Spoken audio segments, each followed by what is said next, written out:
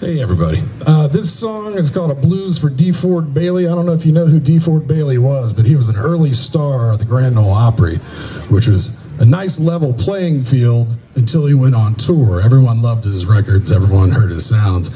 Then he went on tour and they realized he was African American in between 1926 and 1941 in the South, and that was a little bit of a challenge.